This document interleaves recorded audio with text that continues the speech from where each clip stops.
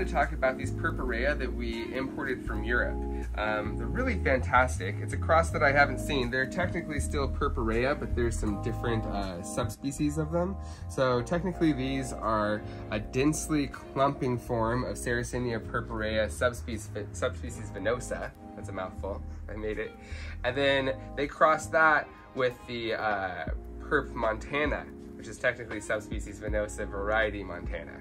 And I've actually never seen those two crossed together, but they've made really handsome plants. Venosa has a more open, roughly collar, but then montana is very kind of elongated, pointed, and usually somewhat close, and you can see they've really got the best of both worlds in them. They're just now sending up their first pictures of the spring, so I can't wait to see what these look like when they're full, cabbagey looking rosettes. And we still have a few of these on the webpage, so go check it out.